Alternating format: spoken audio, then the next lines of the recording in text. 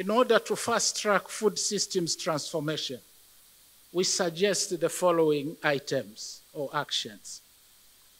First, taking into account Africa's large and fast-growing youth and women populations, governments should put in place measures that will allow more access to finance for women-led agriculture and agribusiness initiatives and rural youth enterprises.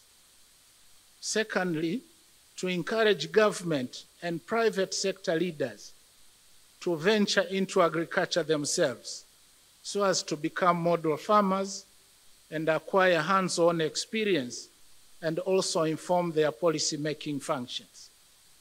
Thirdly, to prioritize funding of research and development, as well as extension services.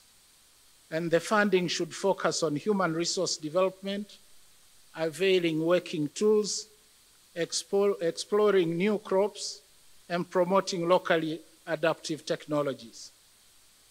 Fourth is to put in place mechanisms to allow participation of farmer organizations and other non-governmental organizations in policy formulation and implementation.